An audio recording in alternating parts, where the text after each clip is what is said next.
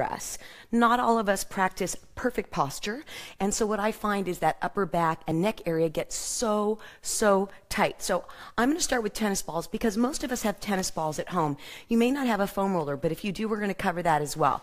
And I'm going to turn away from you so that you can see what I'm doing. So we're basically working above the shoulder blades today. One of the most important things you can do, and I might keep my head up because of my hair and you can see me, is reduce the stress in the trapezius muscles and any muscles around the shoulder blades. So the first thing you're going to do is you're going to take your fingertips and you're going to shove the tennis balls at the top, and I'm going to drop my head so you can see, at the top of the shoulders, base of the neck. And then you're going to start to knead. Now, normally I want you to keep your head on the floor, but I'm going to keep mine up so you can see me. Now, every time I move, every single time I shift and move my body, I'm going to change the position of the tennis ball.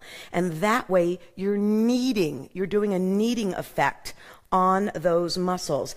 These muscles get tight because of poor posture, head placement, texting, driving, so many things. And if you have a much more relaxed trapezius and upper back, it helps you position your head better, which helps with circulation. There's so many reasons why you want to have a trapezius that's soft. And you might notice that you have a lot of crunchiness or discomfort up there. Don't go too deeply. If you've got your head on the floor, you don't have to push too hard. And so I'm moving it around quite a bit, even though it may not look like it. You can go down the back a little bit and to the sides, but stay off the spine. When you find a spot that's tender, what I'd like you to do is I'd like you to bring your arms up. I'm going to drop my head so you can see this, and I want you to wiggle on it.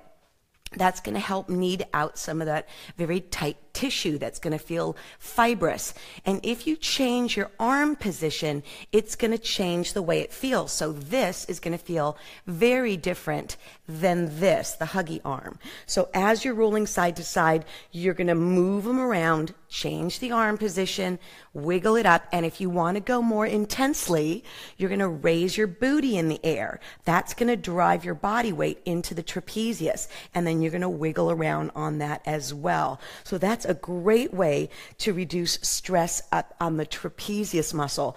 Then you want to get behind the scapula. So one of the ways you can do that is follow the arm, place the tennis ball at the base of the shoulder, right there, drop it to the side, support your head, and wiggle on it. You're going to find a couple of spots there that are very tender.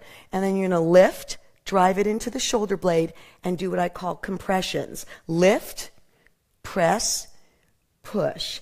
Now you want to do this very softly to start, but this is going to reduce pressure in the shoulder blade, in the muscles behind that area.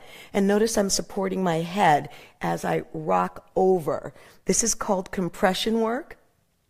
Super effective to reduce strain in those muscles. Start light and progress. Also, if it's too intense, use tennis balls that are really squishy instead of new ones like I've got, because I'm used to doing this. I was the first presenter on myofascial release in 2003 at a major convention, and I've been doing these techniques for a long time because I really needed them.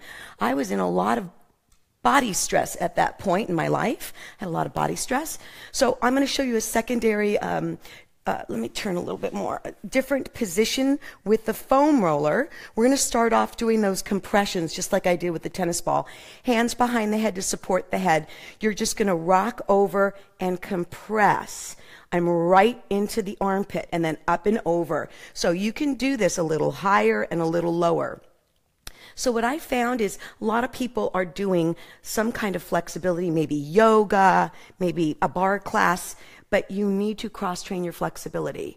And so it's the myofascial release incorporated into my stretching that really made a difference in my body and has kept me working and moving all these years. I have less pain now than I did in my 40s, 30s, or even 20s. So up and over, that's a great one. And then if you want to get that tissue up above the scapula bra line. You're going to lift your hips in the air and you're going to roll back and forth. You need the hips up to create the leverage. Try not to yank on the head. You don't want to overdo the pressure in the neck. You want to keep it neutral. And this is really going to help reduce the strain in the trapezius. And then you can also do little kneading like we did with the tennis ball. Just a rocking from side to side, a little higher, a little lower. And then you're just going to finish off with a nice clean flush. I hope that helps with your upper back stress and better posture. Oh my gosh, it helps open up that chest immediately. If you have any questions about myofascial release, jot them down. If not, I will see you on Monday for Resistance Monday. Have a great weekend.